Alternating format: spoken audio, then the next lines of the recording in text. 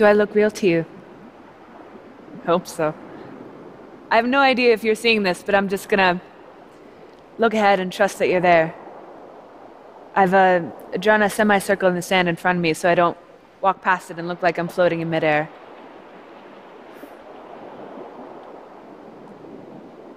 Right now I'm standing in the open air, on a beach under a palm tree, in the exact spot where your stage used to be. I have 12 minutes with you. I set a limit. My wife Naveed once said that infinite possibility is a creator's worst enemy. For example, this dress, I'd asked her to design something that a priest might have worn in 23rd century Cairo, but we only had 3 days to make it, and the only fabric we had was an old duvet cover that another resident left behind, but she did it, and it's perfect. And she looked at it and she said, "Proof of concept, creation needs constraint." So with these 12 minutes, I'm going to tell you about my greatest discovery. For my whole life, my obsession has been eternal life, as I know it is so many of yours. You may be happy to know that your research will pay off. I am 318 years old. The average human lifespan is now 432 years. And my work has been to extend the human lifespan indefinitely. And I've never questioned that someday we'll reach a point where we'll be content. But the opposite keeps happening. The longer we live, the longer we want to live, the less we want to die. Who can blame us? The universe is so big. There won't ever not be more to see. Just yesterday I was reading about how you can take out a boat on Europa and sail from island to island all over the planet. And some of the islands have villages that you can stay and visit and sleep under the shadow of Jupiter. And then there's this other island where there's just one songwriter who sits and plays mandolin for the ocean. And then there are others where there's no one. And there never has been. And so you go just for the pleasure of touching your foot to sand that no foot has ever touched before. You could spend 400 years doing just that.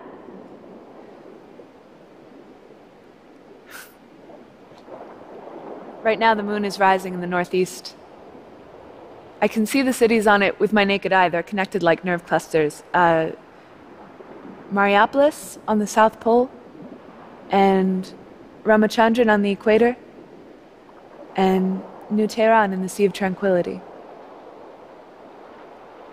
That's where Naveed and I met. We were both artists downtown. And the day we met, we were passing each other in Azadi Square, and we bumped shoulders. And I turned to apologize, and she, without saying hello or introducing herself or anything, said, "Well, why do you think we just didn't pass through each other?" And first of all, I thought, who the hell are you? But second, the question annoyed me because the answer is so simple. I said, we didn't pass through each other because elementary particles have mass, and because the space between elementary particles is filled with the binding energy that also has the properties of mass, and we've known that for 800 years. She must have been in one of those moods where she likes to mess with strangers, or maybe she was just flirting with me, because she looked at me and said, "I thought you'd say that." Think deeper. And then she took off her belt, this belt that I'm wearing now. And she said, "Our universe is built so that particles have mass. Without that basic constraint, we'd have just passed right through each other at the speed of light and never even known." And that's how our romance began.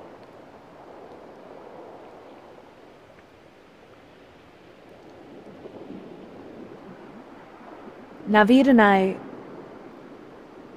never ran out of things to talk about.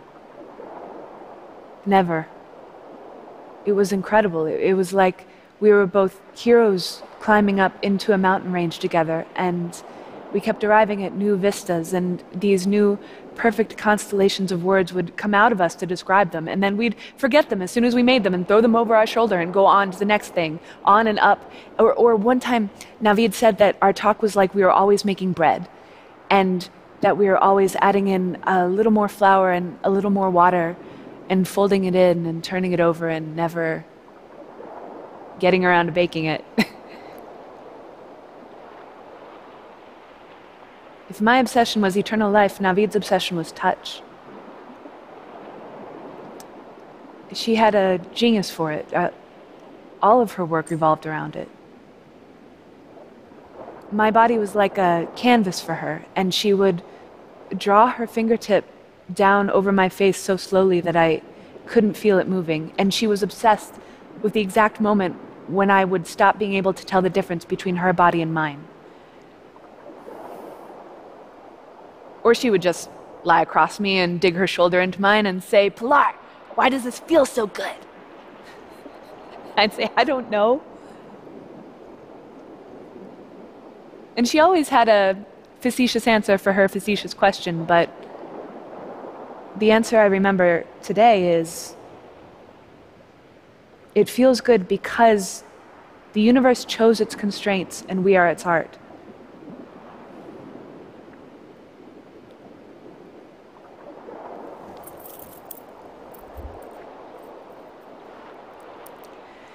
It's always funny what you think the future is going to be like versus what it turns out to be.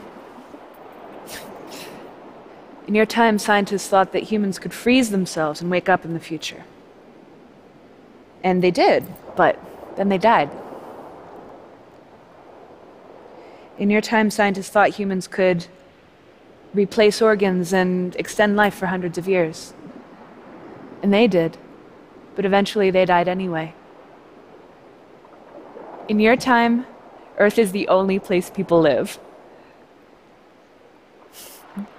In my time, Earth is the place people come to die.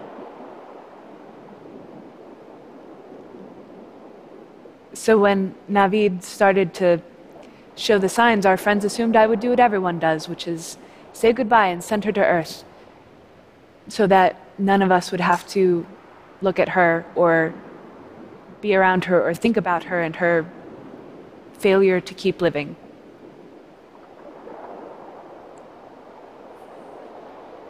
More than anything, they didn't want to be around her actual physical body.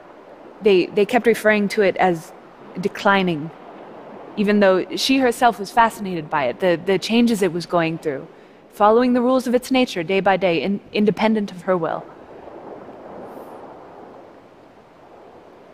I did send Navi to Earth, but I came with her.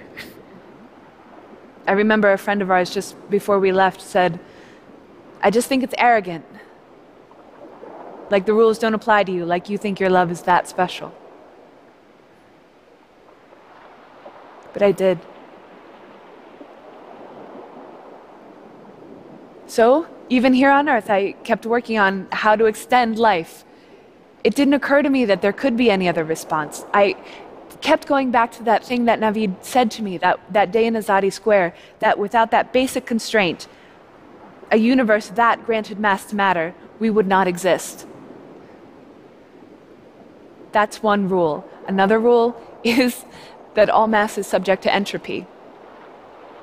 And there is no way to be in this universe without mass. I know. I tried everything. I tried creating a photon box where the Higgs field was altered. I tried recording all subatomic movements in my body and replaying them on closed loop. Nothing worked.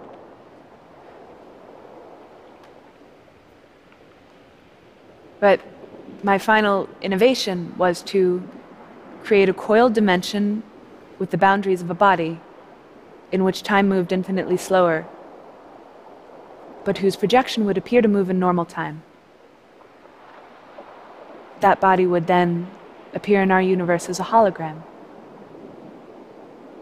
Here but not here.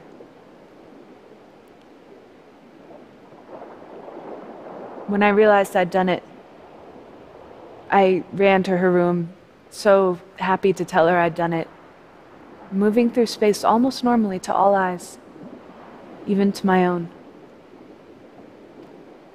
and went to lie down next to her and forgot and fell right through her.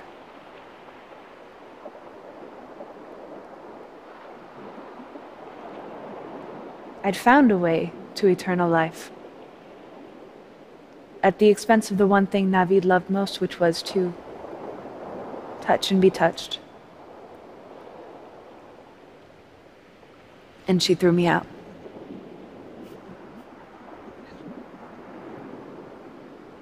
I still got to watch, though. Humans live 400 years now, and we still die.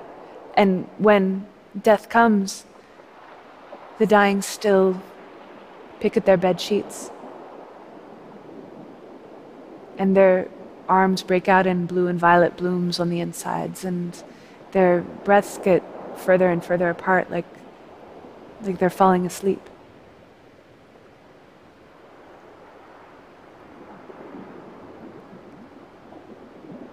I've always thought that what gives a life meaning is adventure. And death is just a problem we haven't discovered the solution to yet.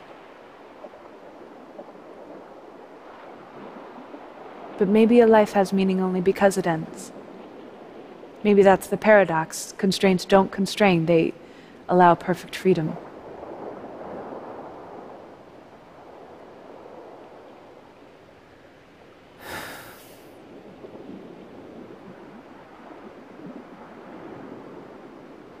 There was a thunderstorm here this morning. There's another forecast for tonight, but for now the sky is clear.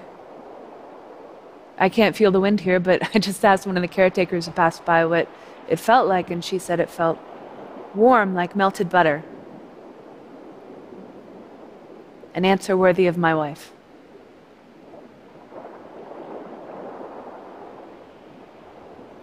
I have to find my way back to the flesh. Until then, I take up no space but the space you give me.